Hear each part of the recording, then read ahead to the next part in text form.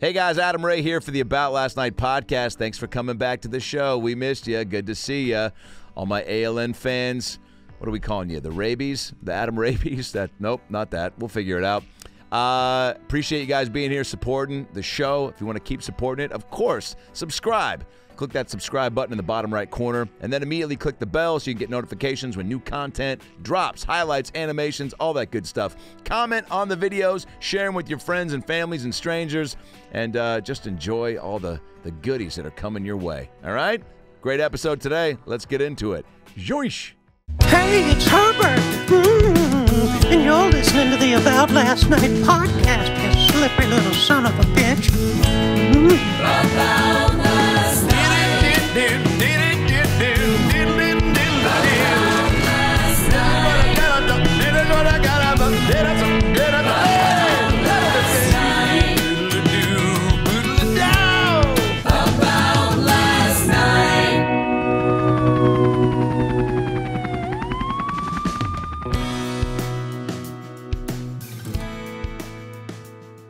Yeah, I mean, dude, are you just tired of like looking into the camera or seeing yourself that's funny. on camera? Actually, no, not really. I mean, right answer, by the way. Yeah. Dude. I mean, like, you tell me, how much have you been on TV, stage and screen? Well, I think up until The Farm. Oh man, a good amount. You know, of course I want. You know, of course I want to do more. Yeah. I mean, I just love telling stories in general. Yeah.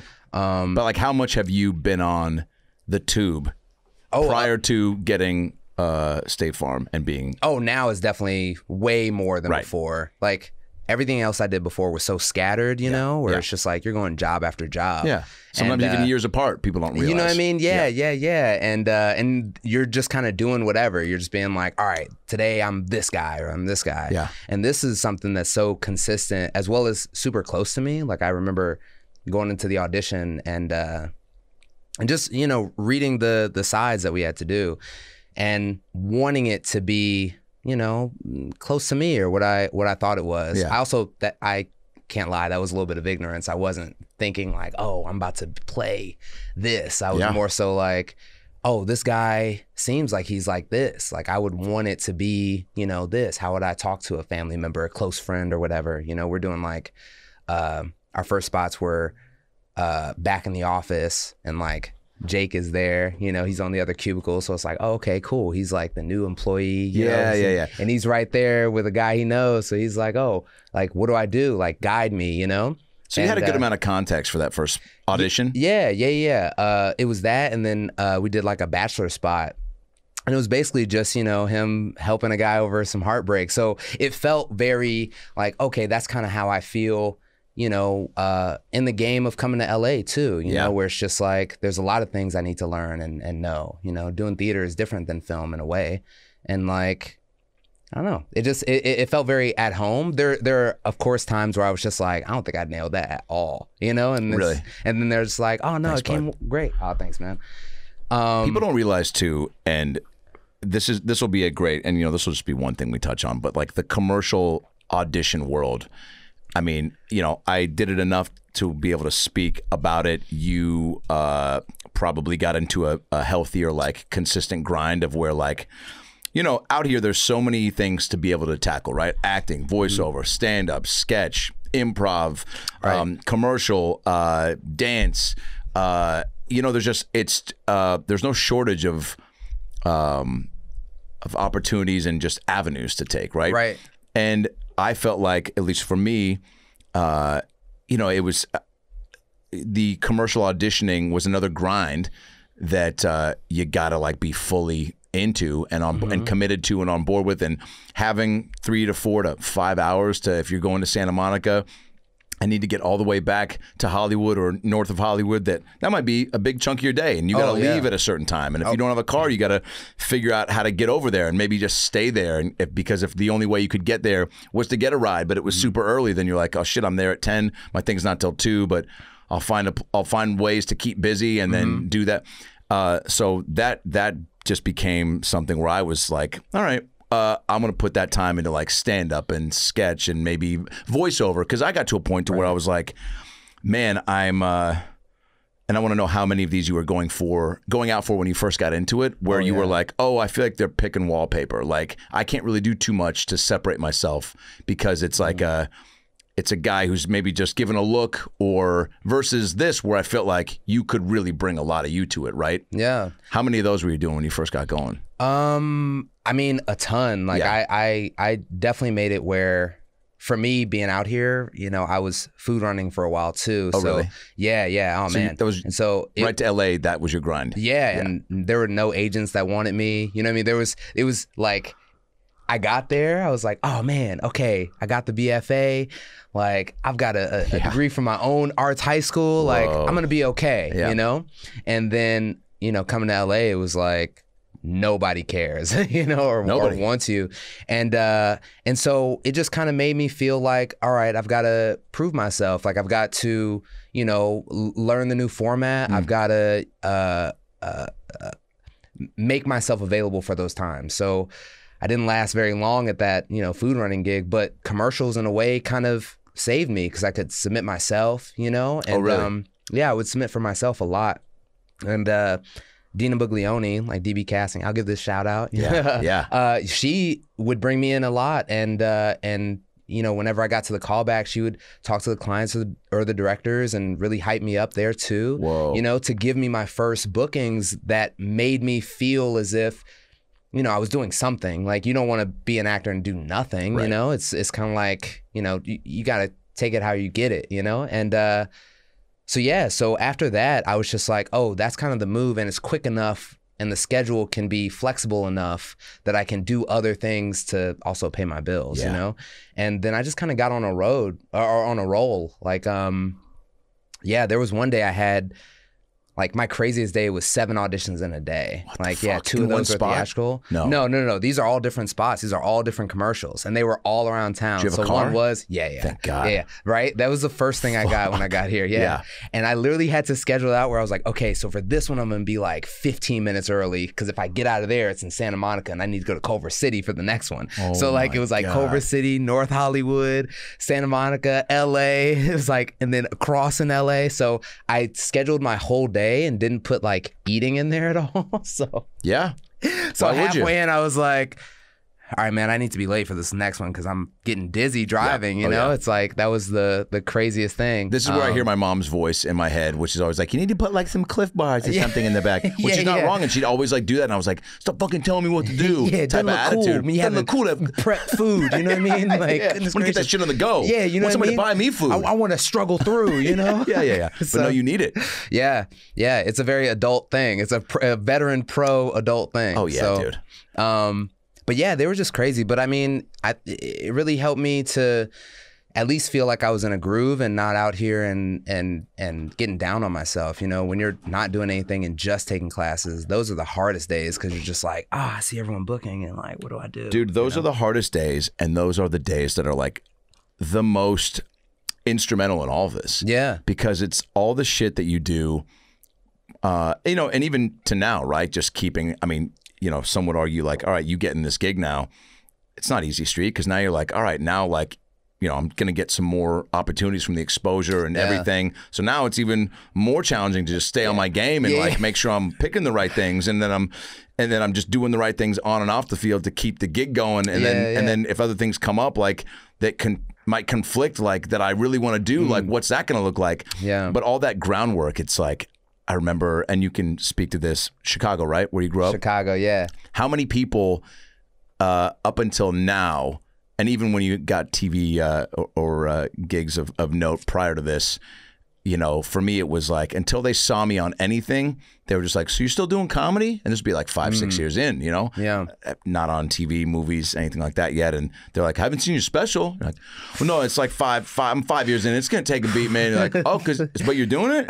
Well, yes, because there's like, it's, you know, just like anything, you got to put in the work. Oh, yeah, but because they just don't know what that looks like. So like, I'm doing like these open mics, I'm doing these shows, I'm interning in this casting office. I'm just kind of trying to put my feet in all the pools, and yeah, it's going to, you know, who knows when it'll pop. Yeah, wow, fucking, well, good luck with that. That's why.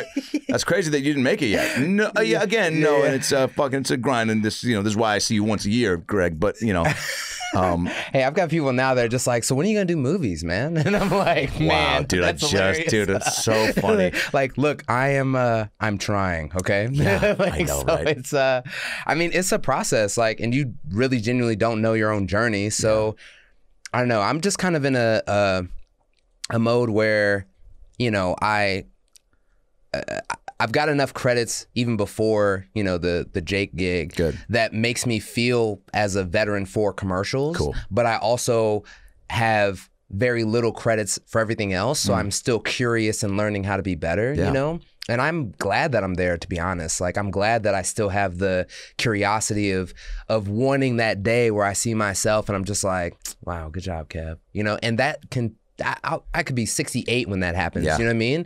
Which is also exciting too, to be like, man, I can keep growing all the way to the end. Oh yeah. You know? What an advantage too to have a gig where you are getting to act, by the way. Yeah. Like, I mean, there's commercial every day, like, right? Like, every you're day gonna I get flex to do the muscle all the time. Yeah. And not only just the flex muscle of being on set, but like working with people that you know, may or may not look up to. Like, and so having to control your emotions on that. There's so much just shit on set that is like, you can't teach until you do it, man. Take me back to Chicago. So you're what age when you're just like, what's the first thing you see entertainment business wise, cartoon, comedy, that you're like, fuck, dude, like, what is that all about? How do I do that? So the first thing I saw that I really enjoyed was really The Godfather. My dad and I know, right? I'm like a 8-year-old, 9-year-old kid. I just saw it.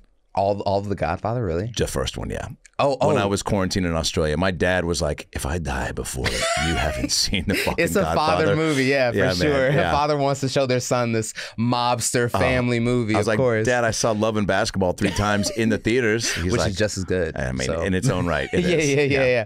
Well, number 2 is my favorite. You know, Robert De Niro plays a phenomenal Vito. But yeah, it was really that. And I think, honestly, when I piece it together, this last year I've really been able to piece, you know, my why together. You know, there's certain moments where I'm sure you even had it where you get like a little like bump and you're like, oh yeah, and then you got like a second of championship fatigue where you're just like, cool, well, like everything's all good, and then you're just like, man, I feel like I haven't worked in a while. And it's like, oh, it's been 4 days. You're like, oh crap, you know what I mean? Like, I don't want it to die. But yeah, no. So it was really that, and honestly, the coming togetherness, I think, really inspires me to do good stories or stories in that light, you know, where the coming togetherness of The Godfather. Well, no, I want to be a mobster. Oh yeah, that's all it means to it. The family aspect of it. Like, I just remember my father and I getting, like, there was a place we would just get pizza and eat, you know, horrible foods and watch The Godfather together, you know, and it would just be like, man, look at this scene, because he already saw it, of course. So he's like extra amped, like, look at this, you know, it's Marlon Brando, it's Al Pacino, breaking it down for you. These are all these greats, you know, and then from there, you know, I'm thinking about times where when we were kids, my sister and I would have like these like sleepovers in the house where it would just be us, and we would, I mean, it all goes back to pizza, I'm realizing. It does, dude. You know what I mean? Pizza's as well as it should. Goat. Yeah, exactly. Dude, pizza is, that's, dude, if even the kids that you're not even friends with, you became friends with them over pizza. Yeah, exactly. Yeah, that's just the day. It's a great equalizer. Those Blockbuster nights are missed heavily. Dude, do you remember the pizza commercial with the kid? He was like, it was when Pizza Hut was giving away like basketballs, and it was, hey, punk, want a game? Yeah. Dude, I wanted to be that kid just to get the ball so bad. Do you remember going out to Pizza Hut and being like, we're ordering pizza here. We're sitting down. You're asking at this a former restaurant. fat kid if he didn't remember. Dude, likewise. Personal pan pizzas, baby. Yeah. Likewise. Oh, I mean, my God. Giordano's, of course, is the in Chicago GOAT for me. Yeah, really? yeah. That's Southside pizza. But I just feel like, I don't know. Yeah, pizza and movies to me, and that family aspect. Like, I've always wanted to make movies just like that. And even my Uncle Frank, he would bring in like film noir, so he'd be like, here's Laurence Olivier, and like here's like the Maltese Falcon. So all of my things when I was a kid were these like super heavy movies, you know. And then for me alone, I'd watch like anime, where in a way it's just like a grittier Americanized cartoon. Totally. You know? I mean, they're Japanese, but so big family. We're really small. Yeah. Like it's really just the 4 of us. I mean, now I just got a nephew, so. Oh, dope. Yeah. You're gonna love that, man. He's cool. Yeah, it's the shit. inspiring too. It makes me want to be like, oh, let me really build on this. So when he can remember things, it's like he's like, oh, that's the cool uncle, and I'm like, yeah, what's up, man? Yeah. I wasn't even thinking about you, but like now I'm thinking about you, and I've just been cool. Like, It's the I'm over best. here like grind so you can be cool. No, what I've gained out of the uncle game is like, it's been a great, when I go home to Seattle, I just put it's my break from the grind in the business. Obviously, there's things that are always going to keep you busy wherever you are, but I'm able to like go up there and be like, all right, cool, I'm going to take them out for the day, whether it's the park or swimming somewhere, even just like kicking it and trying to do something that's keeping them off their gadgets. But it is also, it makes me understand why people are having kids, because it's like, you know, now the girls, twins are 11, nephew 6, and just to kind of like get on their level, and it's just like an immediate takes you back to that time. And like showing Harry and the Hendersons is my nephew's favorite movie, not because he believes in Bigfoot and thinks it's based on a true story. You fucking psychos out there. I don't know if you believe in Bigfoot. We can put a pin in this story. I want to believe in the idea of Bigfoot, but hey, man. I always want to believe in the idea, dude, and guess what? I do. I want to believe that fucking John Lithgow, there's a guy out there who actually did hit a fucking Bigfoot. But I mean, if we would have found him, we would have found him. But then I also play devil's advocate and go, well, look at the show Finding Bigfoot on A&E. Those are the guys that we're trusting with the tools necessary of actually tracking them down. These guys that are like, you know, look like they got nothing but time, and that somebody like told them there was a lot of money at stake. Like it's some sort of, you know, rat race show. But I digress. But being around kids definitely like, I don't know, man. It's a nice boost of like keeping your kid alive, which I feel like you got a shit ton of, dude. Even when we met just hooping, it was like you're out there smiling, just fucking, which I feel like is that kind of synonymous with who you are? Yeah, really. I mean, I don't know. It's so interesting too how much I can feel sometimes some people want me to be, you know, different from what they see me as. And I'm like, honestly, it's the closest to who I am, as well as like the energy I love to get, you know? Like, oh man, even though I would love to play a role like, you know, Joffrey or whatever, I feel for that kid now that I'm seeing how just people react, how they see you, you know? Knowing that they go up to that kid being like, I hate you with all of my soul. Like, you know, every day growing up, that's so hard. People are like, hey, what's up, man? I'm like, hey, what's up, man? You know, and I mean, I love that every day, really. But I've just kind of always, you know, I wanted that, you know? I think all of us have had, you know, hard times in our lives and stuff too. And the older I get, I can also see a lot of things that, you know, my parents went through. I see our friends that grow up. We grow up with our friends. You see the good and the bad that happens, just life in general. And, you know, things are always hard. I rather give some positivity and just, you know, have that energy around than anything else, to be honest. Who kind of instilled that on you? Or was it just kind of... My dad. I was a really shy kid, you know? I was a shy kid always, and I was really quiet. And so my dad was, every now and again, he'd be like, it's kind of weird that you're like this quiet. And I'd be like, it is? yeah.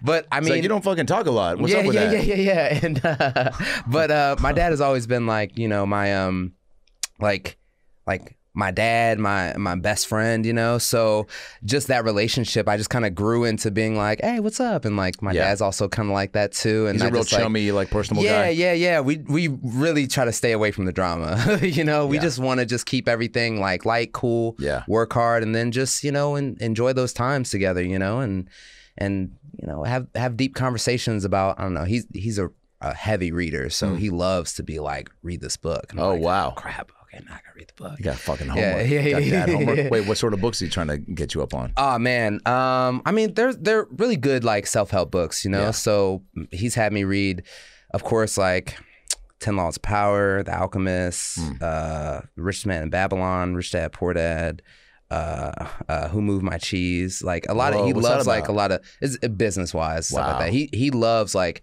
self-help things like all of my life, you know. Which when I was a kid reading it, I mean, you're a kid, so you're just like, okay, cool, like I'll think about that, like taxes, like 10% for yourself, you know. And rereading it as an adult, you're more like, wow, thanks for, like, I mean, it was boring at the time, but like, thank you so much for always being real with me, you know, and asking me to ask more of myself, interest level wise. Yeah. And I mean, he just kind of I mean, that's just kind of who he is. And I'm glad I'm glad to get that. You know, I know a lot of people don't get that, and I'm very thankful for him like that. And you know, my mom is just a workaholic, so I feel like I got that part from her too. Yeah. My sister took all the genius, I'll be honest. She's like so smart. It's like, it's painful. You know? I know, right? When you're just like, fuck, how does your brain work like that? I'm just not that quick. Like, goodness gracious. I mean, I do come from a family of readers, but I can tell like me reading plays is not, you know, as intense as my sister reading like all of Lord of the Rings in like a week, you know, and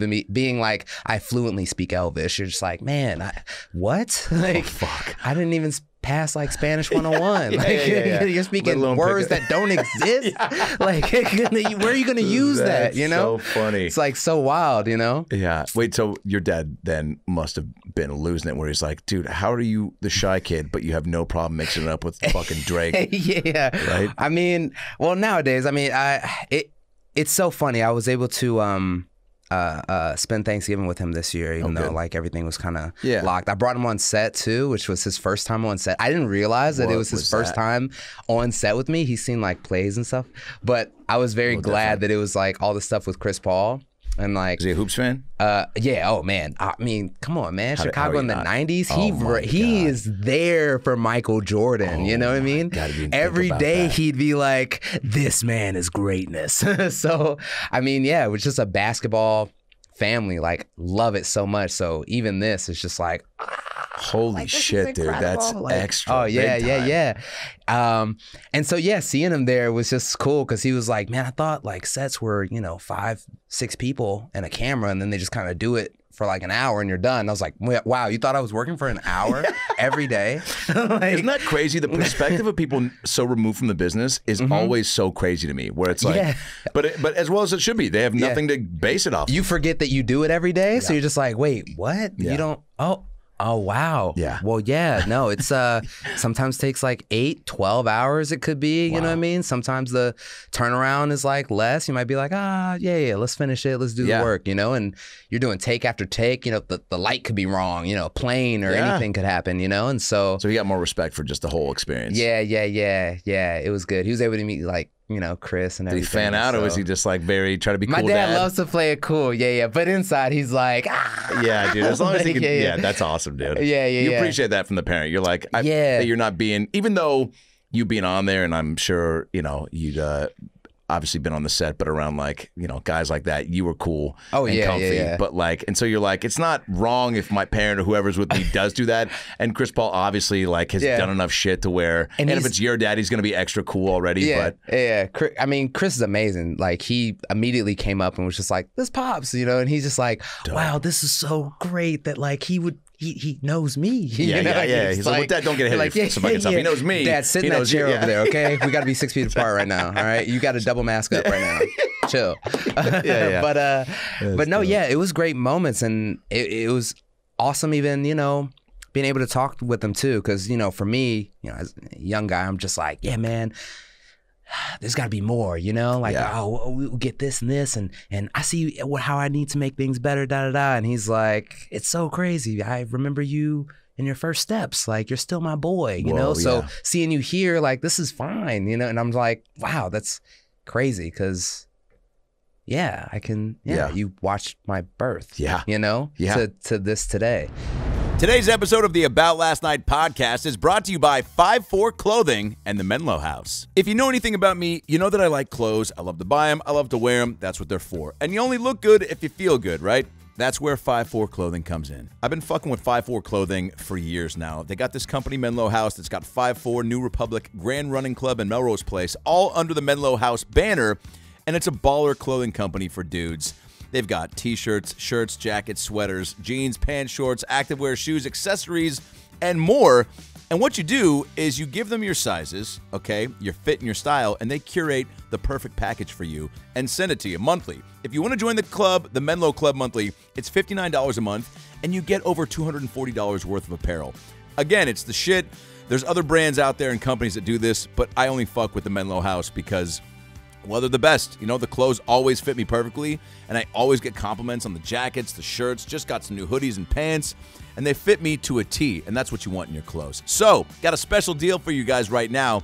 If you go on over to themenlohouse.com, MENLO house.com, and use the promo code 40MENLOALN, you're going to get $40 off your first month for your discount package, okay? $40 off the first month, and that includes the Arrowhead button-down plus the Cali chinos and more. So go to themenlohouse.com, use the promo code 40MENLOALN, 40MENLOALN, and get $40 off your first month, all right? Start looking good and feeling good, and you can't do that unless you're in 5'4" clothing. Do they have trepidations about you moving out here? Because that to me is always such a... Yeah. Like, that was one of the first things that I remembered after meeting you when we hooped that that I had like a lot of initial respect for, was that you moved out here. And I don't know why, because, you know, I moved out here for school, but still like knew, I had one kind of cousin that I, you know, still unfortunately don't see a ton, but it was like really being out here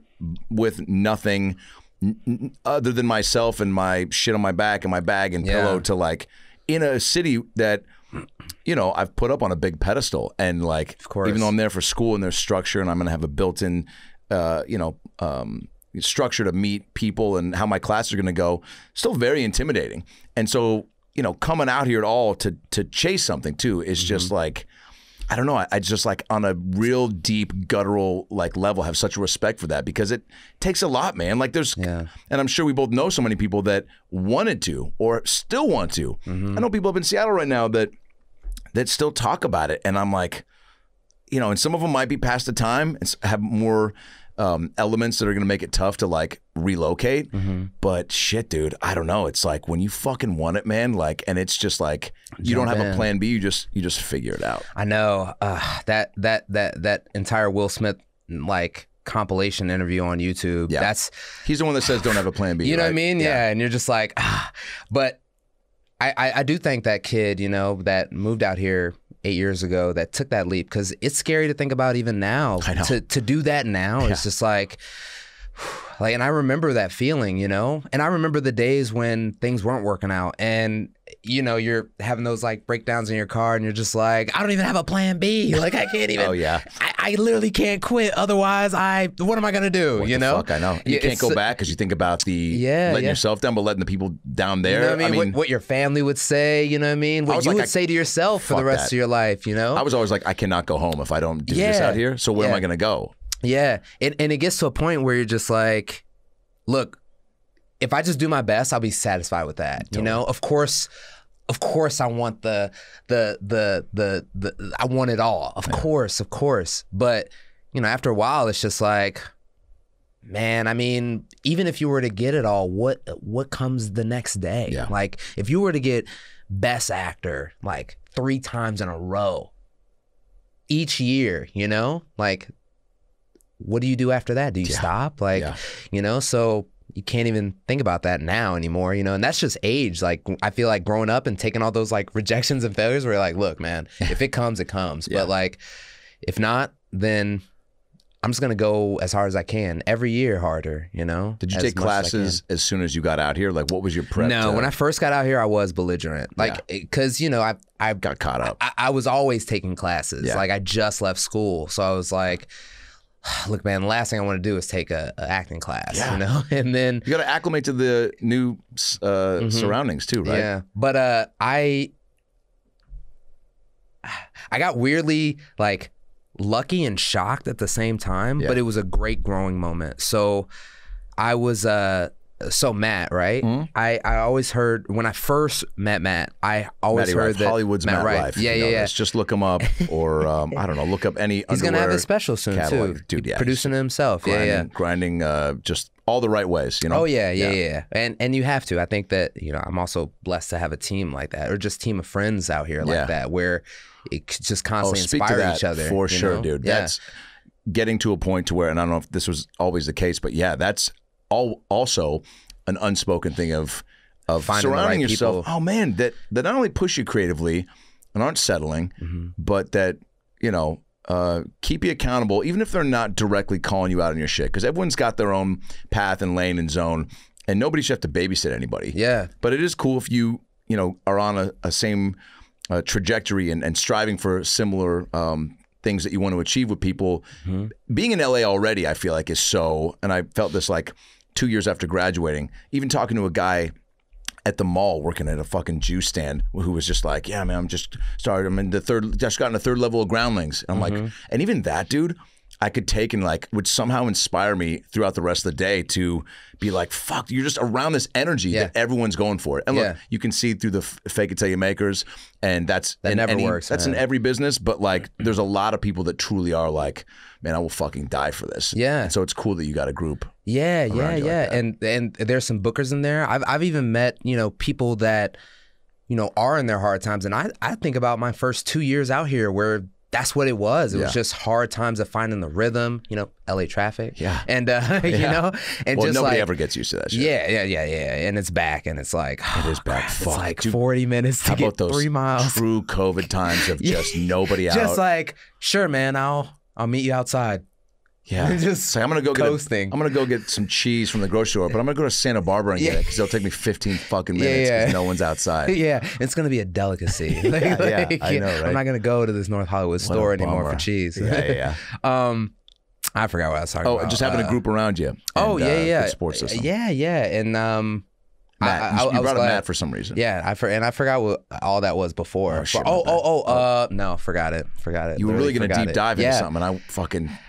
Well, it's okay, man. Friends are important. Matt, you and your fucking muscles, dude. Just cloud my memory just like you do every chick in Hollywood, dude. Listen, Matt and I work out, and Matt, he's gotten good. At first, he wasn't How the best. So in my workouts, I've got like we do it no matter what. Yeah. You know, so even if it's like, all right, we've got 4 sets of 20. Even if we're like dying, it's like, you got to finish your reps, you know? And so that's kind of how, at first he'd be like, I can't do this. And I'll be like, I believe in you. Why don't you believe in you? And so then he's like, you know, but I mean, he does it now, and it's great. It's great to work out with him because, you know, he can sling it right back. And I'm like, you're so right. That's the rule, you know? So gotta have people to push you, right? Yeah. You grow, and I think it's great, you know, just meeting everyone on the journey too. Because I first got out here, and there were some fake it till you makers, and you're like, okay, well, they're kind of doing something, but then, you know, your discernment sets in, and you're just like, okay, this isn't really the crowd I should be with. And then, you know, you're at least auditioning, and then you meet people that are consistently in your type, you know, for anything. And so you're just like, hey, what's up, man? Or hey, what's up, man? Or hey, how you doing, man? Or hey, I saw you book that. Like, yeah, man, it was cool. Hey, I saw you book that. You know, and you just kind of end up watching people work. They end up helping you with your self-tapes, you know what I mean? It's like, oh, I'm not going for that role. Okay, cool. Like, let me help you with this, And then when you are going for the role and you're doing each other's self-tapes, it's like, look, you just do what you got to do, and I'll do what I got to do. And we'll help. You get no notes. Like, this is the no notes land. Like, but hopefully we get it, you know? I'll tell you if you need to do another take. There is value to in like just doing that, like in reading lines with somebody and all that extra shit, again, that's not told to you in any business class or, you know, Hollywood, like, you know, welcome to the city type thing. You were saying, and maybe this will help jar your memory. I remember exactly what I was supposed to talk about. Because we were talking about classes. Yeah. So Matt, hold that thought. We'll be right back. No, we got no fucking there's no live in ads.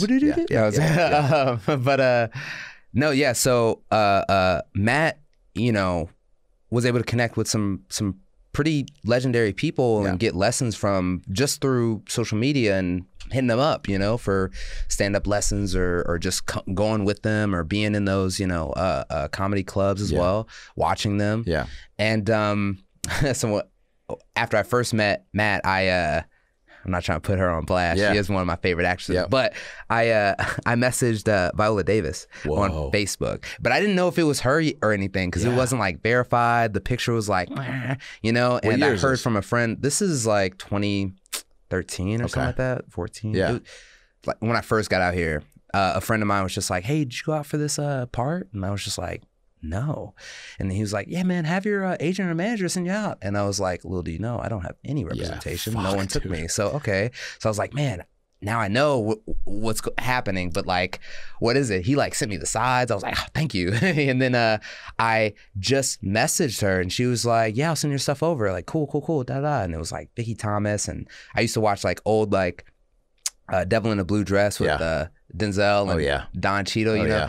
You can see their audition tapes. So I'm watching Don Cheadle's audition tapes with Vicky Thomas. I'm like, oh man, okay, yeah, cool. I'm like, oh, this is Vicky Thomas. But half of me is like, this could easily be a scam. Yeah. Like half of me is like, I could go to this location and this is the last day of me. You know what I mean? Thinking I'm gonna act. So I'm like preparing, but I'm also like preparing for like, you know, to put it down, you know, for real, for my life. Yeah. For real. Yeah. Cause I didn't know, you know, and you know how casting offices are, like they're like, come on, man, buildings. You're just like, I mean, there's nothing that says like, also, yeah, dude, this is it, you know? And then you have to have that delusion to even think that like, I bet that was Viola Davis that reached back, but it wasn't until I already got in the room and I see Vicky Thomas and she's like, ready? I was like, yeah. Oh, I was talking about Viola Davis. You're Vicky Thomas. Oh shit. This is my time. You know what I mean? And I just come off of like doing like Shakespeare in the Park in St. Louis. So I'm like ready. So I'm in that room acting like I'm performing for like 5,000 people. So it's like loud, it's projecting, I'm going at it. Oh, dude. She's like, everything just talk to me. Film does not need. I wasn't thinking about film at all. I was thinking about all the monologues and things I've done, you know, which is all stage. You know. So why would you do anything different? Exactly. And then she's like, let's take it again, talk to me. And I was like, all right. You're saying give more. So I'm like, oh, wait. Oh, digging in, you know? And then she's like, all right, I think we got it. And I was like, ooh, that doesn't feel like I got it. Like I've seen enough. We got it. We got what you brought, which we don't need. Yeah, I remember that kid looked different, you know, when he did a E.T., you know, who was just like, all right, kid, you got the job. Yeah, that didn't feel like that. That energy probably because they didn't say that. Yeah, that's not it. Oh. And I mean, of course I didn't get it, but it was one of the best failure moments out here because it immediately took away that chip on my shoulder. It immediately made me be like, oh, I have kinks in my armor that I'm not even aware of. And so then I started taking, you know, classes just for multicam, single cam. I realized I do better in classes that they film you, you know, and I can see myself. Watch the game tape. Yeah, exactly. You know, a lot of theater is basically like, hey, man, I don't see that thought dropping in. And you're like, okay. Like, I believe I'm thinking the thoughts, you know? But seeing yourself, you're able to be like, I see that moment. And I remember how I felt doing that part, you know, where it's just like I was disconnected and I was forcing something or, oh, that doesn't feel like it's just natural and normal. Like I should relax or, oh, the closer to me I am, the better it looks because it's real. Like, get to the point where things become so all in all, that was a great failure moment. I mean, I've never really talked about that moment, but great, dude, I love it. But yeah, man, but those are so, and for people watching, man, which are a lot of young comics and actors, like those things are so imperative to have and go through. Oh yeah, it's just like in comedy, man. They say like if you're crushing every time on stage, you're not getting better. Yeah, you want to be consistent. Yeah, you want to get to a point to where you're just delivering and like you're going into rooms. Yes. It's a thing of like, and I've heard, you know, and I want to know what sort of advice you've gotten and what you've now given being on a stage where you have like a platform and more exposure to where people do want to like know what, like we're just talking about right now, like what have you done and not done that you think got you to here. But there's so much to be said about, you know, picking and choosing too the things that people want to tell you because it's all based on their journey, right? And I try to even do that and make sure that I'm really differentiating, like this is at least what happened for me, and so when I'm telling you it's not what you should do, but like, you know, you get advice from some people, you know, that might work for you, maybe you can take a piece of that, but the idea that I, you know, one rep at one point say like, you know, because I was frustrated with just getting a lot of opportunities and not closing it, not closing the deal, and you're like, at what point are you like, and then I've heard some people be like, well, what is it, what are you not doing? And I'm like, man, well, there's always something more. So I subscribe to that. There's always more you can be doing with everything. Right. Because I feel like, and this is, again, just going back to me personally, because I feel like, you know, for a good chunk of time, I was trying to do so much that I definitely probably was spreading myself thin and not getting the most out of a few areas because I was trying to do so many. But that idea of like building fans, and even if you're going in and you don't get a job that you really want, controlling what you can control and crushing it so that they want to keep you on that short list and bring you back and even if that thing is a month later or a year later, but you're still staying in their world and getting opportunities to come in again and crush and be consistent and be memorable and just be on those lists to keep getting opportunities and to stay in the game, right? And then hopefully one of those, pans out. Because they'll see you coming in those rooms too and like working every day, you know? Everyone sees people working and doesn't acknowledge it at the same time, you know? Where it's like, I've got casting director friends where I'm like, man, you're working on like 7 shows. Like that must be exhausting. Yeah. Like looking at all these different auditions all day, along with sending the emails out to tell them to, have that self-tape the same day, you know what I mean? Or early in the morning, you know? But it's so important to keep going. I think that, you just build those relationships, and then they also know your strong points as well, like what you do greatly and you don't do so much, you know, and then they kind of help guide you. They'll give you more notes because they kind of know you. They know you can take the note, you know? So it's weird that it's like you do have to have a lot of failures just to get to a point where you're like, okay, cool, like, me as an individual, like when I do this, that's what makes me special. Like everyone has their own special juice, you know? So you said when you got out here, you were belligerent. You were just what? Trying to just kind of like live in LA and do shit and meet people or what? No. I never thought that like, and even today a little bit, like I'm all about the, of course, like networking can work, you know, but I always feel weird if I don't have anything going on either. Cause it's just like, I'm just hanging out now, you know? I'd rather just, hang out if we're in the same field and then just leave it at that, you know? And then we'll, like, if our paths cross where it's like we can work, then let's make that organic, not force that. Hey guys, Adam Ray here for the About Last Night podcast. Hope you're enjoying this episode. Obviously, it's a very difficult time for everyone right now. We're all challenged in finding a day-to-day routine that makes our lives consistent and awesome. And if there's something that's interfering with your happiness right now or preventing you from achieving your goals, BetterHelp Online Counseling is there for you. BetterHelp is a professional counseling service, online, private, and it's so convenient. I've used it for a little bit now. It's truly the only way that I've found to help get my own issues dealt with on my own time, at my own pace. You can schedule secure video or phone sessions, plus chat and text with your licensed professional counselor right now. They're specialized in depression, anger, stress, anxiety, family conflicts, LGBT matters, grief or relationships, sleeping, which I have a lot of trouble with, trauma, self-esteem. Anything that you share with them is confidential.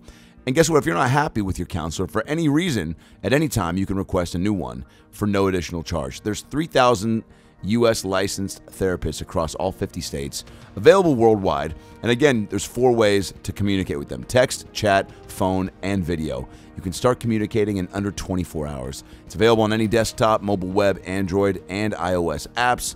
Schedule a video or phone session, generally weekly, unless your therapist schedules more. Unless you just are really not sleeping and need to get some additional chats in.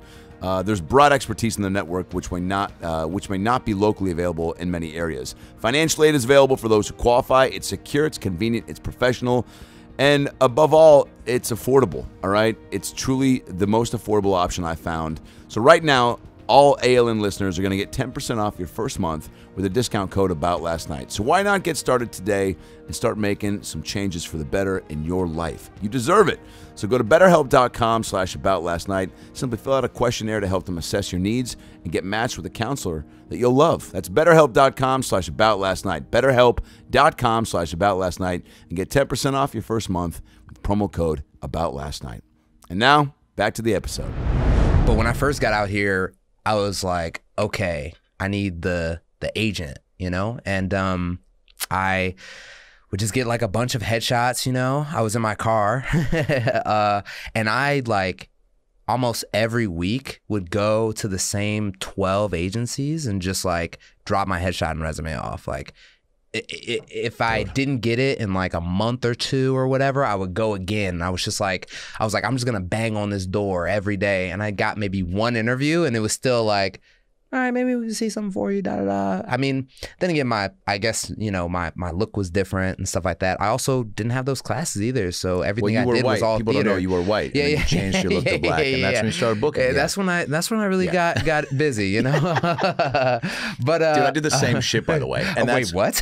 No, yeah, I was black. I went to white. Oh, okay. The same thing of pounding on doors and dropping headshots off. Yeah. Because guess what? Again, when you come out of school and you're trying to build something out of nothing, and there's no rule book, because again, every path is different, and no one really is trying to help you. Yeah. That's the other thing you realize. You're just like, even any sort of agent you might have gotten right out of the gate, unless you are fucking, you know, Margot Robbie, Kutcher, these people that got discovered. Those are those golden people that you're just like, wow, they saw the dollar signs. That was your first audition and you booked. I know, dude. Man. Never had to more power struggle. to you. Yeah, Less. for sure. Like, and those things do happen enough to where I think it's why people do come out, of course, hoping for that opportunity to just get discovered.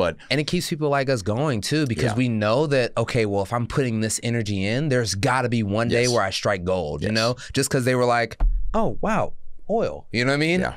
If I keep digging, then there's got to be it somewhere for me too, you know? Because you said you dropped off like 12 headshots and you did get one. So the fact that you were like, I mean, this is like a full year though. Like it wasn't like I was dropping them off and then like, hey, what's up? It was more like there was nothing going on. What were the pictures?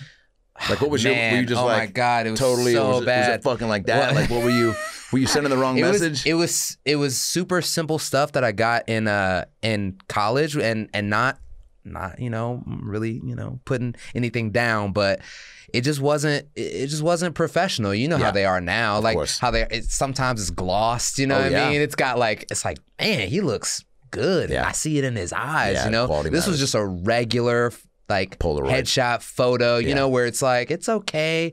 The background's a little frosted, but the colors are just not headshot material, you know? Was your pose just like, were you just clean? mugging? I was always clean shaven, you know? I always had the fade, and like, that's okay, you know, but I've got kind of a baby face too. So I've got like a baby old face, you know? It's not like a old baby face. It's like, we know you are above age, but we don't believe that you're your age, you know? So we feel like that beard can be peeled off. Yeah. I didn't even have that yet, you know? This is no beard Kev. And it actually was when I was just like, man, I just have to do something different. Like I got to take classes. I think like it would be cool to have a 5 o'clock shadow. I think it would be cool if I had, you know, a little bit more hair, you know? I mean, a little closer to like an afro fade is cool, you know? And just like, you know, every day or every week, like things would change. And I would just honestly kind of accept and do any and everything because I had nothing. So I was like, sure, I'll go and do, you know, that little skit over there. Or I'll go and I'll be an extra on that, you know, SAG New Media project. You know, I was just trying to be acting. Be on set.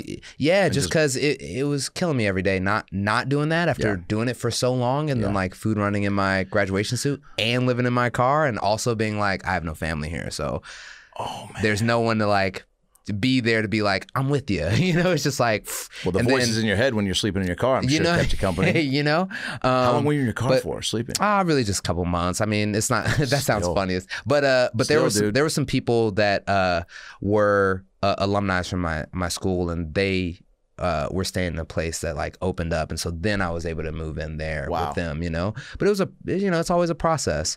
And take me real quick just through those 2 months. What I mean, man, I think I was the most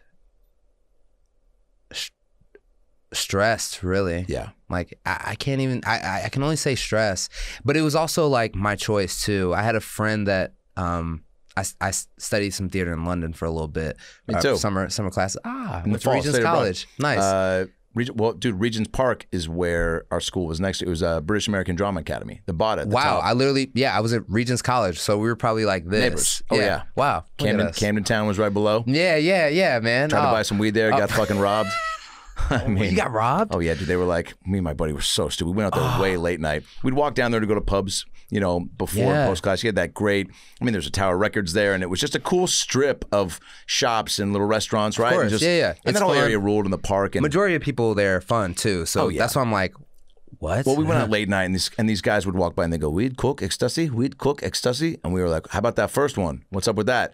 And he's like, "Oh, come around the corner," and he's like, "All right, now give me how much you have?" And we're like, "Oh, we've got like, I don't know, 70, 80 quid." He's like, "All right, that's perfect. Now, give me that. I'll go around the corner. The weed's going to be right over there. I'm going to go around the corner and get all the weed, and I'll come right back. You stay right here." And we were just like, "Dude, that sounds like this checks out. This sounds like a great." Wait, that's checked out? This sounds like legit. Dude, I'd be like, come see me in the light. We'll dude, just... I know. It was... Goodness gracious. I mean, we were just so... Rookie mistake. Dude, I mean, you look back, you're like, it just none of it adds up. Like, give the money, you leave, we'll stay here. So, I mean, of course, 5 minutes go by and we're just like, dude, we're going to get weed, dude. This is fucking. And then, 10 minutes and you're like, he'll come back. I think, well, you're being negative, dude. You're pessimistic. That's your style, though. But I'm optimistic, and I think that guy's a good guy, and he wants us to get high. So we're fucked. And we do 7 a.m. arrives. Yeah. I think he's digging it up right now. No. Yeah, he had to go somewhere. Man, yeah, I think the only thing I didn't like was the fact that in the summer the sun came up at like 4 a.m. Oh, yeah. So it was so weird to be like, man, I don't like going out because I feel like it's 9 a.m. now, And wait, so you went now there I feel for like my day is there. A summer? Yeah. Wow. Summer. Yeah, it was. Dude, so it was you're cool, a true man. thespian. Yeah, I mean, I try. Yeah. I try. I just wanted to, I just don't want to look back and think I didn't try, you know what I mean? Or tried to give my best. And also that's kind of the stuff I was shown as a kid, all these people went from theater to the film, so I wanted to follow that same path and, really go for it, So, I mean, from a young age, I was like, oh, if I want to be like, Marlon Brando or Sidney Poitier or Denzel or Viola, any of them, like they all did theater first, and that's what I should do if I want to really grow and be to the place where I want to be. So then okay, so you start getting acclimated to LA, right? Like you get out of your car, you get to this place. Yeah. And then Sherman Oaks. And then you start I got Sherman Oaks saved me, the valley. Is there like a new an elevated sense of like, here we go, when you're able to get out of your car? Because was there a point too where you're just like, man, I might have to like ride this out? There really wasn't a here we go until I booked my first national on my own. That was the moment I specifically remember. Like, what was that? It was McDonald's. Yeah, they called me. I think it was. I mean, honestly, it was right when Nothing Was the Same dropped. So I remember it so clearly because the day of set, like I'm listening to the first track, I'm just like, start from the bottoms on that track. I'm like, God, just like, this feels so for me right now. My God. I remember going on set, like doing the fitting and everything. I kind of finesse life for food. So that's when I did, P90X3 and like the test groups. And, they give you the food there. They teach you how to portion control and work out. So I was like, cool, that's settled. All I have to do is just act now. I've got the food, I've got the workouts, I've got the job, and then I've got the dream. So, wow. Wait, finesse life for food. I love that. So you were doing, both, So break that down for me. So in a test group, you kind of have to be there for an hour. It was at Beachbody, and you take pictures every day, but they really design a meal plan for you with the workout, which was P90X3 with Tony Horton, and it was just 30 minutes a day. Wow. So you're really only there an hour to like take the pics and then just like be like, all right, I'm gonna stretch my body or whatever. Yeah. And it was just for 3 months, but it just taught me a lot. It actually really helped clear my mind. Those endorphins for working out just helped. Having good, clean, food in my body too. Not being like, all right, I got to take from the restaurant I work at. But what you did too. Huh? What you did too. Yeah. You have to, But when I was doing the test group, I always want to go 100%. So I wasn't cheating on those meals at all. Oh, good. So after that, booked McDonald's and everything, and huge, by the way. McDonald's National. It was cool. Yeah. How many more eyeballs super cool. do you need? I mean, that's like. Yeah. It was like a McDonald's Xbox like collab, because I think the new Xbox at the time came out or whatever, and they were advertising those games. I was like, I'm an Xbox man, and what were you doing in the commercial? So all of us went out for the lead, the guy that like actually says the lines, but then we were broken down into like the lead's friends. So then like 5 people ended up booking. Cool. So in the commercial, all I'm doing is a burger bite.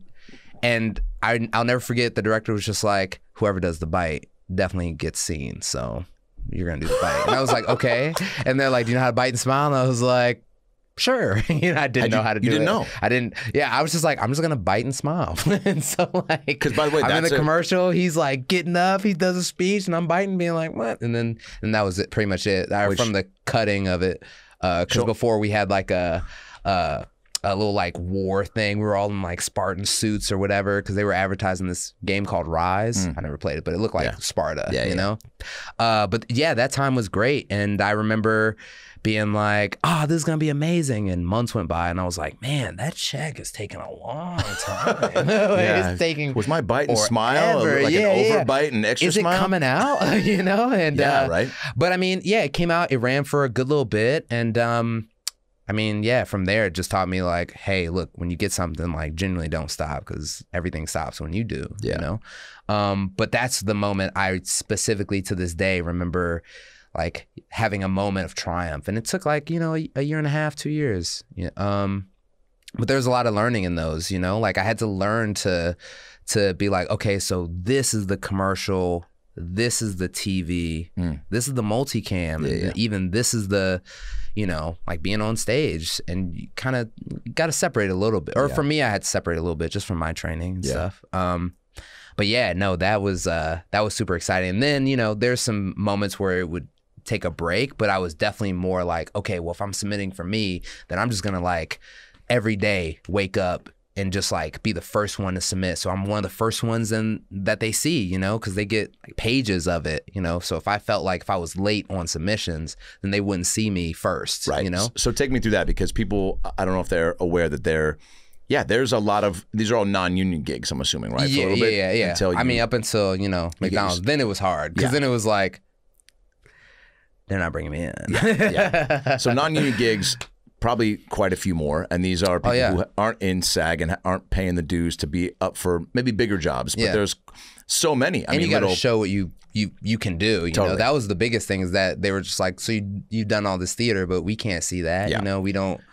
Like, so what are your credentials? Right. You know? So there's a lot of like central casting sites, and I mean, dude, I remember like I was on like Actors Access and LA casting. And just you put up Casting a picture, Frontier, or a bunch of pictures, Casting Frontier, and going to these buildings to like re-up stuff and turning in new pictures for them to upload, and maybe a little reel for them to put on, and hopefully you try to do a bunch of, you know, student films and other sketches and some guys that have some good shit to tape a little couple scenes to put on there for people to have, and there's a lot of damage to be done on those things, but you are competing with probably way more people than, I mean, I don't know what the numbers would be like versus at that time, like, you know, going in for SAG jobs, first non-union, but I feel like there's a lot more people that were in those boats of like, I got no reps and I'm just trying to be my own agent. So good on you to be waking up being like, I want to be the first person they see submitting for these things. You're going through all the breakdowns. You're being like, all right, cool. Here's like, I can do this. Yeah, I can do this. Breaks me down. This is cool. Like, I was also being like, if I don't go out for this $400, someone else is gonna get this $400. So so it was just wild. Was there one job you went in for that you remember that was like, because I've got commercial horror stories as far as like being hungover for an Olive Garden commercial, wearing like a sport coat with like a Reading Rainbow T-shirt, and the guy's like, hey man, small talk before we get into the lines, and so I just be like, I was like, man, they better bring us some breadsticks. I'm gonna fucking puke. And the guy was like, cut. And he's like, so like, not from real life. Like, let's just do something about, you guys are friends. Like, I don't even know where that came from. I was like, I was just trying to be funny, and I am actually very hungover. He was like, great. I can tell from your outfit, but like for sure, like just talk about friend stuff.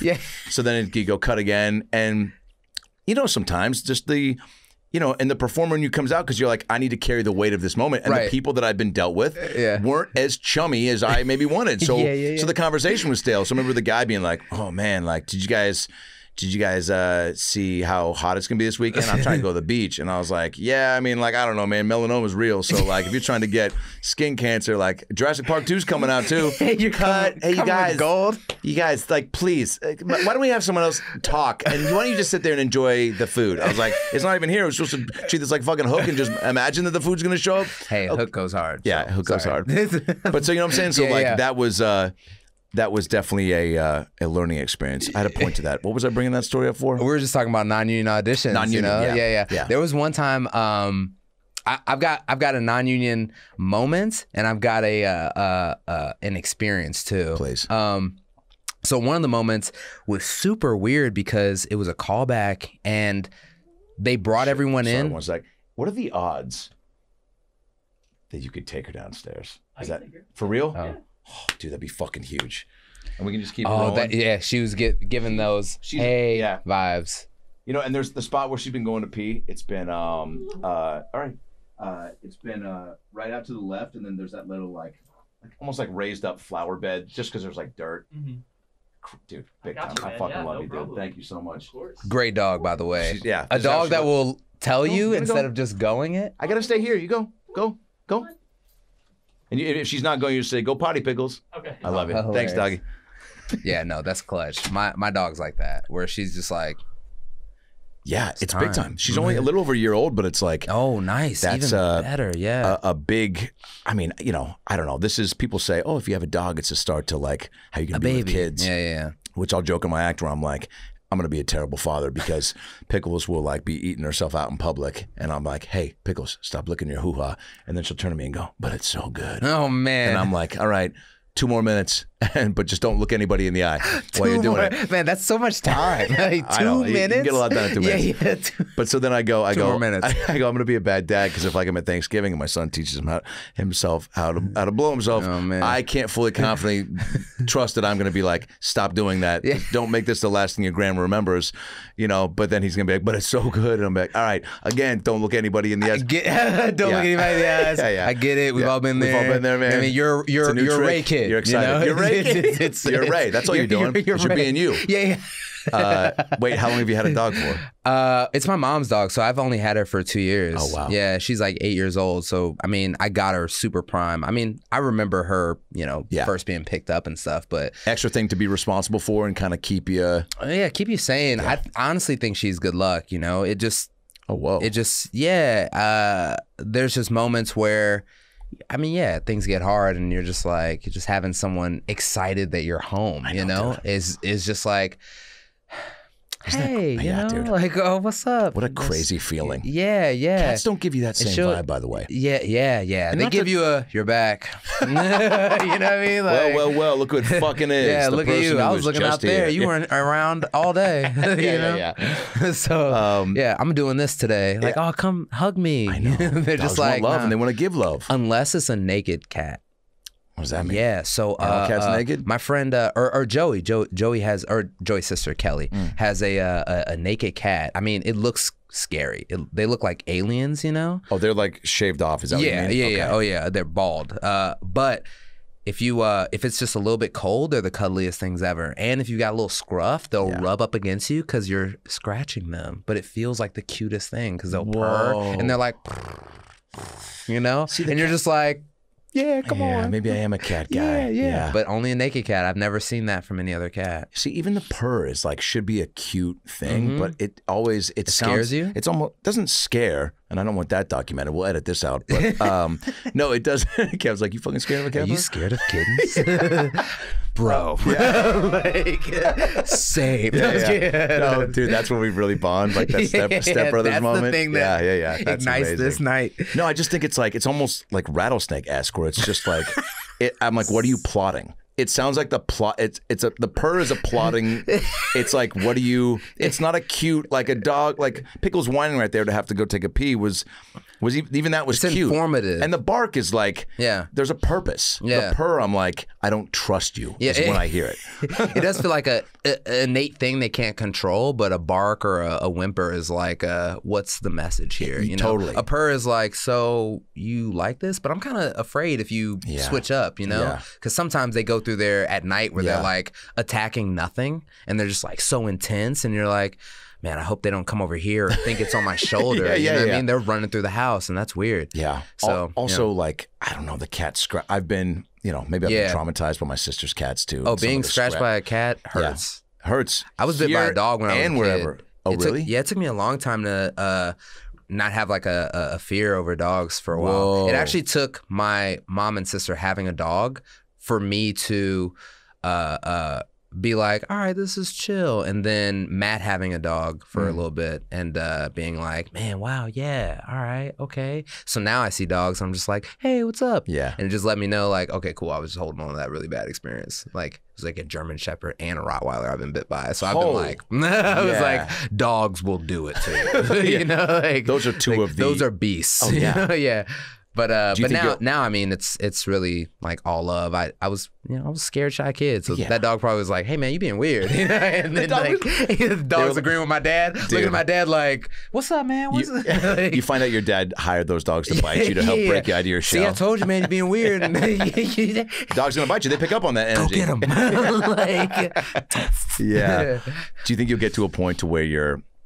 Well, let me ask you this: with your with some of the new checks you started to accumulate, what was your first me purchase? And you don't strike me as someone that's an impulse buyer, or someone that's gonna live outside their means. Yeah, but come on, man. I feel like I've got a boring answer of what my me purpose was, or me purchase was, because it was definitely just the fact that you slipped and said me purpose over me purchase lets me know you're not buying anything fucking cool.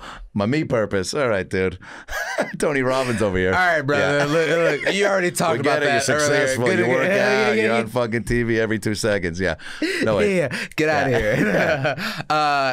It was just paying off my student loans. Because that was super crazy. Yeah. And then, well, that's a good answer. And then, I mean, Christmas came around and I was happy to, give something, nice to everyone. Like even though everything was away, shouts to Amazon, you could that for $5.99, you get that gift bag, Yeah. And I was writing, or not writing, but writing like this. And now, as Santa Claus. And that was just like the best thing to be like, read the letter out loud, I'm clever sometimes with my family, on the gifts. Oh yeah. And it was just cool to have a moment like that on Zoom, Dope, so that was definitely the best thing. And it wasn't like wild things. I didn't, get my mom, Rolls Royce Cadillac. Not yet. I didn't. Well, so I mean, but I mean, yeah, just simple. Was it the first time you were able to do like a full family? It was the first time I could be able to give something sentimental to every single one. Whoa. Multiple things that go with each other instead of being like, I'm doing my best, and I want you to. Yeah. Or a card, or I got you next year, or sometimes you can't. Yeah. There's been Christmases that the broke Christmases sometimes are the best ones, because what you can do is you just make a vision board for your friend. So you just do that, wrap it up, and it's kind of like I gave you everything. You take out the cardboard and you see, I cut out your face and put the mansion or the Rolls Royce in there, because I want you to be able to look at these things and be like, or put an Oscar or Emmy, you just do it for your friends. It's that's the broke Christmas. But you gave out vision boards for Christmas? Oh yeah, my friends have done that before. If you have no money, it's the best. It's like the cheapest, most loving thing you can give. Yeah. There's nobody there, but there's somebody there, and I see ya. Hey guys, comedian Adam Ray here. Thanks for listening to the About Last Night podcast. I hope you're enjoying the episode, and I hope you're doing okay. It's a crazy, crazy time right now, and if you're a little uneasy, I get that, and I've also got the answer. Koi CBD. Say it with me, Koi CBD. Feels good. And it does feel good because I use all their products. I've been fucking with the fellas at Koi CBD since my circumcision, and I'll tell you this much. They're the best in the game, okay?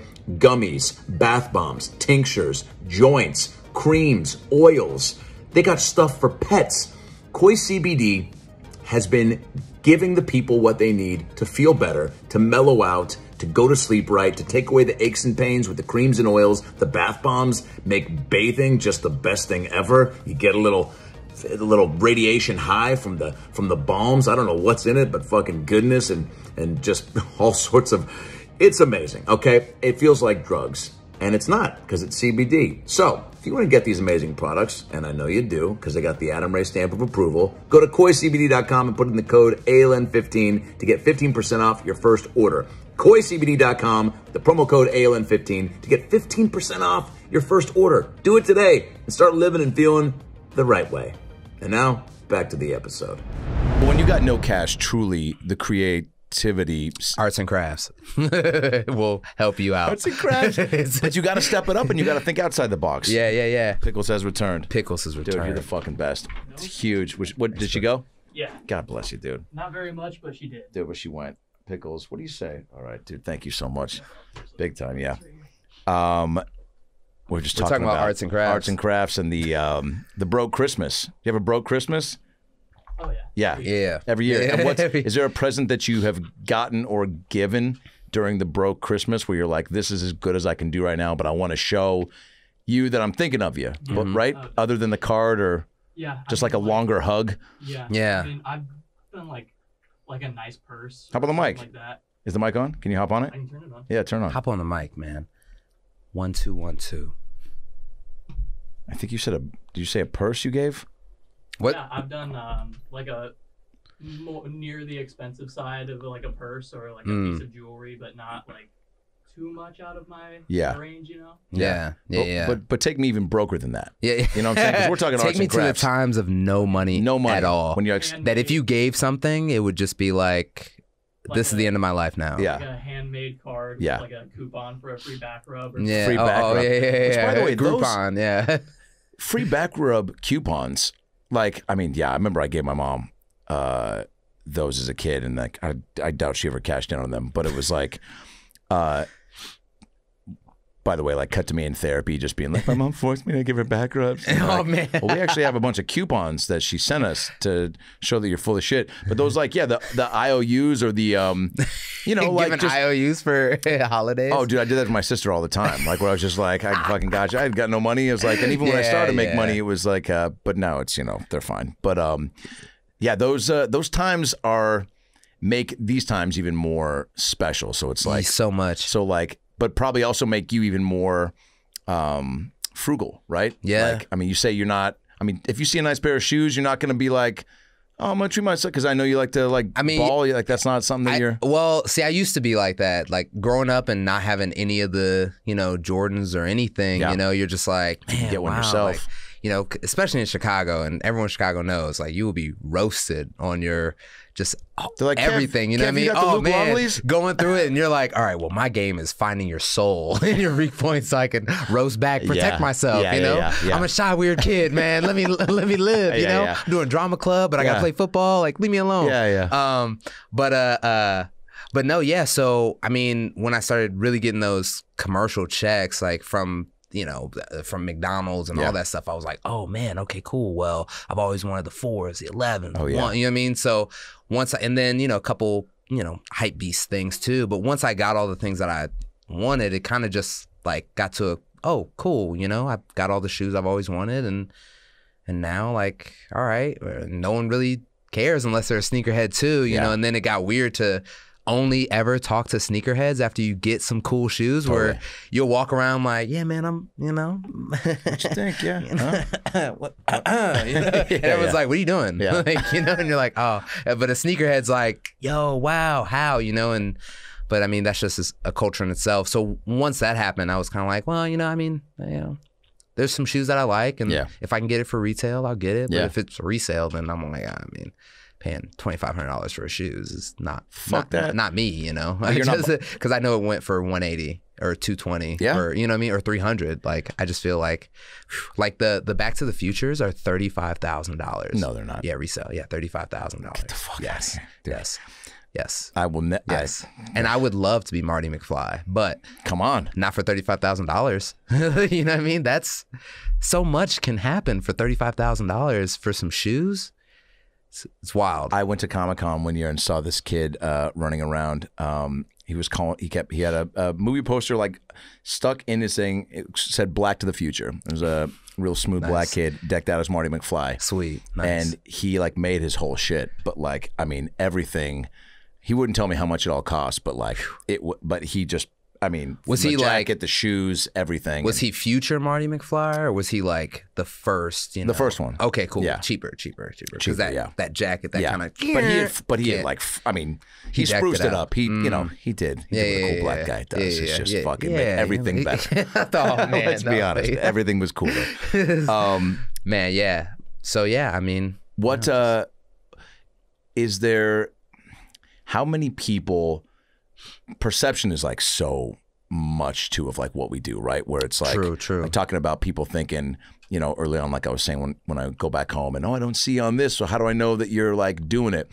Is there, well, first of all, have you had people reach out to you from the past, good and bad, that you want in your life to throw you props during this time? And then two-part question. Oh yeah.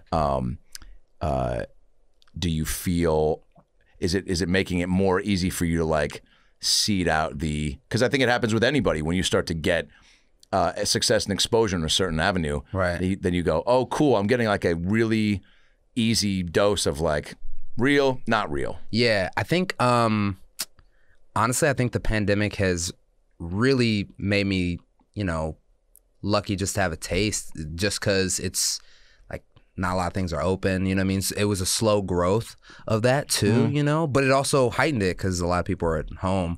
So people reach out, but it definitely hasn't been on that, scary part where you're just like, whoa, people reach out for good and bad, of course. But I know I kind of have really, there's very rare malice with anyone in my past too. So everything has always been good, even from, elementary, where it was like, there were some people that were, just jerks, but before, really going off to LA, that was already squashed. So now it's just like, thanks, man, thanks. We squashed what we had, and, hope life is well. Yeah. And then that's it. Yeah. So people just reach out. I mean, I wish I had some like amazing stories, like where it's just like, this person reached out and was like, hey man, like, let's get a yacht, or something, but no one's doing that to party me. With Everyone's pretty much just like, hey, can you FaceTime me, and my grandma loves you, and I'd be like, absolutely. What I mean? Like, oh man, I always want to do that, just because I don't know. I'm still Kev. Like, I still, I have my fan moments, too, where I'm just like, man, I'd love to chill with them. Totally. There's also a lot of expectations in our art too, of how you're gonna treat someone or who you're gonna be, and because people see you so much, everyone has the expectations of like, we're gonna be best friends because I know you, and honestly, like, I mean, that's fine to me, like I want to at least make a moment special if we link up, or getting even the courage to say hello. Like, there's so many people that I'm like, they're a star that I like, that I'm just like, to get the courage to be like, hey, I just want you to know, like, I really love what you do. Can I get a picture? Like, that takes so much. Yeah. So for someone to be like, nah, man, you know what I mean? Like, that's gonna kill them all day, or like, oh, I don't have the time. It's like, no, man, I want to take those moments and, make it special. Who knows? I don't know how long it could last for me either. So why would I abuse that or be stubborn and be like, nah, too cool, Like, I've never been like that. No, man, let me talk to the grandma. Like, grandma, what's up? That's my demo. Yeah, this is my demo. But I just, well, that's a healthy approach. And by the way, I haven't been tired of it. You know, I know some people later are just like, but they're bigger than me. So I'm still here, and I'm just like, man, it's cool to have just good energy around, or even when people are just like, hey, like my nephew or my friend's kid or like, it's just cool. Calling them on a birthday, like, that's just cool, I wish I had more time to do it all, really. Oh yeah, well, and it's only gonna get more so. I mean, by the way, the commercials are always on like the big sports things too. Yeah. So it's like, that like, dude, fucking, like Brad Pitt, Obama, like Sandler, I mean, Jen Aniston. There's probably some fucking ballers. Wow, I didn't even think about that, but yeah, dude, why not? Like, and the commercials are always so dope, and they're getting like funnier, and they're bringing in more bigger people. Yeah, once Drake popped in, dude, Drake was well, the one with Mahomes and who was Aaron Rodgers. Yes, oh, man, that was crazy. Drake, Aaron Rodgers, and Paul Rudd. Don't forget Paul Rudd, Adrian Martinez, like all of them. Yeah. I mean, was that like a like I extra be on my game day? Or, man, or it was a bit of both. They're also on your turf a little bit, right? And also there was that thought too, because they're great in their field. Yes. You know what I mean? Well, Adrian and Paul, like, they're greater in the field, of course. And honestly, Aaron Rodgers is a great actor. Like, let's not even play dumb to that. Don't sleep on Aaron's that. great. Patrick is great. You know what I mean? It's just like Drake is great. Like everyone has acted before. So it was just really, I was trying to find a way to, you know, be focused and locked in, but also to really enjoy that moment. You know, I know how hard it was, especially during COVID, to even make that alone happen. Like there were so many factors where, you know, State Farm, TMA, and, you know, Drake's team just really worked together to get it to be that in the end. So I'm glad it, you know, came out to be what it is, because before it was going to be so separated or something, and you know, they made it where it's like, hey, we can be in it together and it can be, you know, funny, and we can have our moment too, you know, instead of it being like everything's just thrown out there. You know, and Paul came through and it was great, and he just, you know, did a bunch of takes, and watching him was funny. He's amazing. Like it was puts on a clinic. So wild to be able to be like, man, I'm such a fan of you, and we're kicking it today. Thank God I got this mask on, so that way, you know, I look cooler than my face is like, you know. But in reality, I'm like, oh, okay, you know. You take the mask off. Paul's like, dude, I remember. Were you the bite and smile guy in the McDonald's commercial? Was that fucking like 6 years ago? I'll never forget that, dude. Wow, man. Yeah, I eat burgers differently now because of you. Wow, you really inspired me. But no, man, it was a crazy experience. So we had to film the first little bit in Austin, and the second bit in like New York, like 6 months apart, you know? So it took a lot, technology-wise, filming-wise, bringing the crew back. The crew was amazing. Like Bob Richardson, he does like all Tarantino films. So honestly, those are the commercials that you see, you know, Parker promo, all that, that you see that now. And just working with those guys was more like I am getting the best acting class today, you know? And also seeing how, you know, relaxed things could be too. Like as actors, we definitely take things so heavy of like perfection is what I think about and should feel, you know, instead of like they're capturing those moments that we don't even notice we're giving off, you know, and they become gold because they were so real and people just want to see like real stuff. So, you know, even being able to like improv with Drake for a little bit was just like, man, this is crazy, man. This is my favorite artist, you know, of all. There's so many moments in my life where it's just like, wow, literally since high school, you know, there's just been like moment after moment, you know, where he's just had these drops of great music and great, you know, mantras to say that I've used. So to be here today at this time with you, man, it's crazy. Did you tell him I just feel I couldn't say that. You know what I mean? Like, one, I wanted to get the work done, but two, like, you know, it's You'll also have another chance. Yeah. Of course. He knows it. I mean, he knows it. You swap numbers? We've had enough time to talk. I swapped numbers with the team, but I didn't swap. You know, it's album mode. You can't be. No, dude, I you're know right. we talked about it. It was one of those things where it's just like.